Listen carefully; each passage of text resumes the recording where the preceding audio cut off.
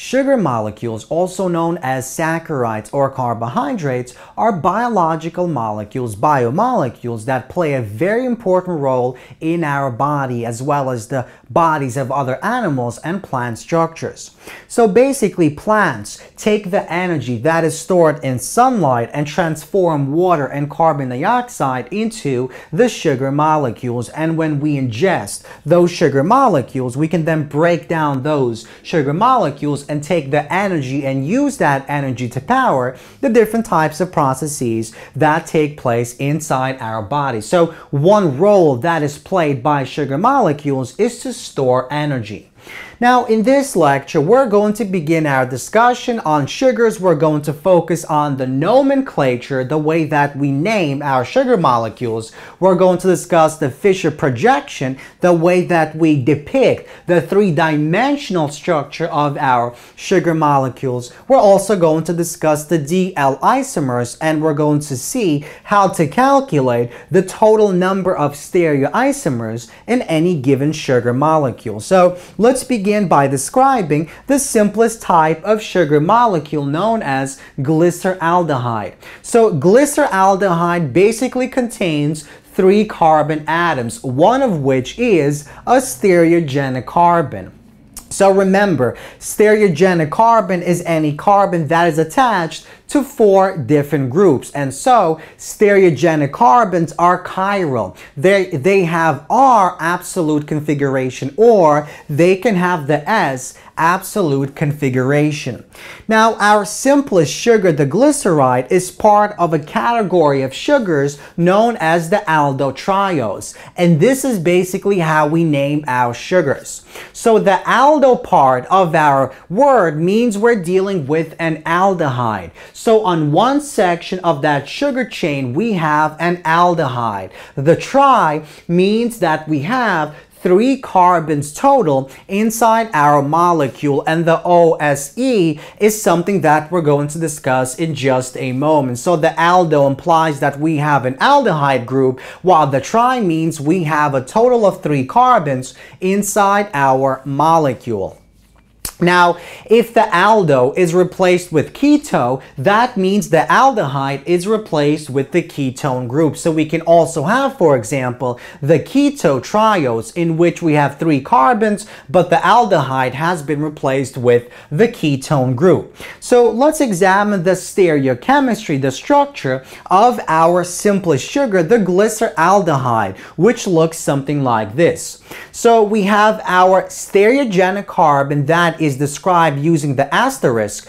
On one side, we have the H and our hydroxyl. On the other end, we have this aldehyde as well as the primary alcohol. So basically, on one end of the sugar, we have our aldehyde. On the other end of the sugar, we have the primary alcohol. And in between, we have this carbon that contains on one end the H, on the other end our hydroxyl group. Now, this particular molecule has the R stereochemistry, so it's the R enantiomer.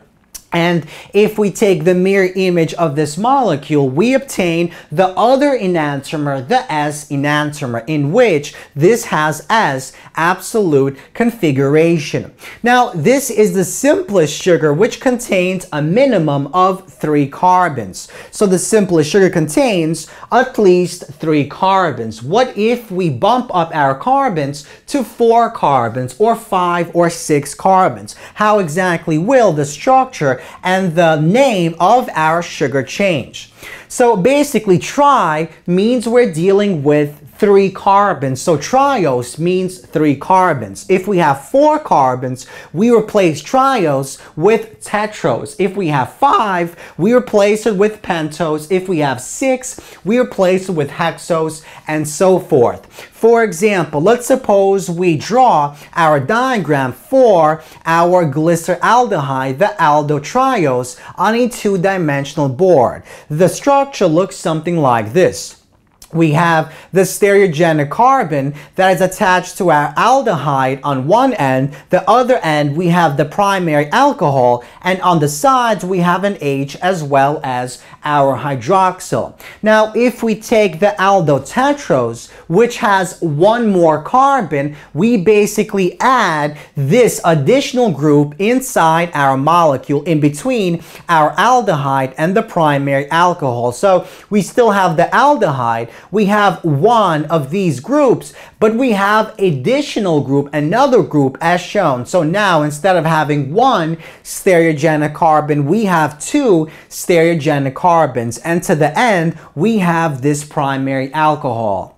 Now, if we look at the aldopentose, we add one more CHOH group, and so instead of having two or one, as in this case, we have 1, 2, 3 stereogenic carbons. So we have 1, 2, 3 carbons altogether and one stereogenic carbon. Here we have 1, 2, 3, 4 total carbons and only 2 stereogenic carbons. Here we have 1, 2, 3, 4, 5 total carbons and only 1, 2, 3 stereogenic carbons. So each time we increase a carbon, we basically increase the number of stereogenic carbons that we have. And that will become an important role, as we'll see when we discuss how to calculate the total number of stereoisomers for any given sugar molecule. Now, also notice that our aldo sugars as well as keto sugars are always drawn with the aldehyde group on one end and the primary alcohol on the other group. So on the other end. So on the top end, we have our aldehyde. On the bottom end, we always draw the primary alcohol. Now, this is one method of describing the two-dimensional structure of sugars. But how can we describe the three-dimensional structure of our sugar molecules? So one very common way is to use something called the Fischer projection, which is basically a stereochemical convention in which we can transform the two-dimensional structure of sugar into its three-dimensional counterpart. So to see how to actually use the Fischer projection, let's take a look at the simplest molecule, our aldotriose, and let's transform it using this convention, the Fischer projection, into its three-dimensional counterpart. So basically, we take our molecule and the bonds, the lines which represent the bonds that are horizontal, those are made to come out of the board. And the bonds that are vertical, the lines that are vertical, those are made to go into the board. So the horizontal lines are drawn coming out of the board while the vertical lines are made to go into the board. So this is our Fischer projection. We can do the same exact thing with the aldotetrose and the aldopentose, and we'll do many more examples in the next several lectures. So now let's go on to basically define what our ending of the aldotriose means. What exactly do we mean by the OSE? So notice that in any one of our aldose molecules, in the aldotriose, the aldotetrose, and the aldopentose, we have these carbon HOH groups separating the aldehyde and our primary alcohol. So in each one, we have a longer series of chains. Now these groups basically designate the OSE. So the OSE part of the aldotriose or any other aldose means that the aldehyde at one end is connected to the primary alcohol at the other end via a series of CHOH groups. So in this case we have one such group, in this case we have two such groups, in this case we have three such groups. In the next one in line, the aldohexose, we're going to have 4 and so forth. Now, Many of these molecules have different types of stereoisomers. So one important stereoisomer that is very common is the D and L isomer. So if the hydroxyl group, the OH group that is found on the last stereogenic carbon, so next to our primary alcohol group, so in this case it's this OH, in this case it's this OH, and in this case it's this OH, if that OH group is found on the right side, then we have a D isomer, a D sugar. If the OH group is found on the left side, then that is known as the L sugar. So to see what we mean, let's take an example for aldotriose. So on our aldotriose, our OH can either be found on the right or the OH can be found on the left. If it's found on the right, it's called the D-glyceraldehyde. If it's found on the left, it's called the L-glyceraldehyde. Now the D is simply our R enantiomer, while our L is simply our S enantiomer. Now, in the same way that R or S doesn't necessarily tell us anything about the way that our molecule rotates plane polarized light, note that D and L have nothing to do with how a given molecule, a given sugar, actually rotates plane polarized light. So that implies that D sugars can rotate either the positive or our negative direction. The positive means counterclockwise and negative means counterclockwise. So if we know that our sugar is a D sugar, we have no way of knowing if it rotates plane polarized light in one direction or the other just from this information. However, if we know, for example, that D sugar rotates in the positive direction, then that means the L must rotate in the counterclockwise, the negative direction. Likewise, if we know that D rotates in the negative direction, then the L must rotate in the positive direction. Now, the last thing that I want to discuss in this lecture is how to calculate the total number of different stereoisomers of any given sugar molecule, knowing the total number of stereogenic carbons. So we basically have a formula.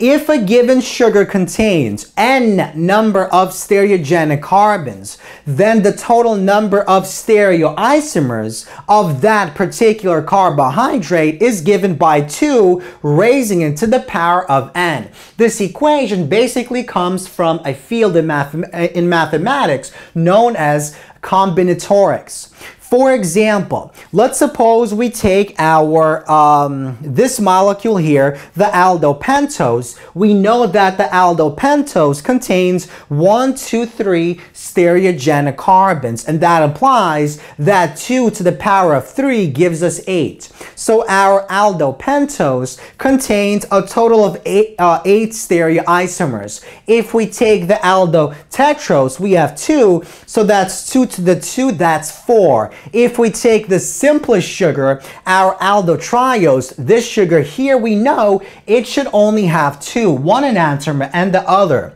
And that's exactly what this equation tells us. 2 to the 1, because it contains only one stereogenic carbon, is simply 2. So we have the R or the S enantiomer.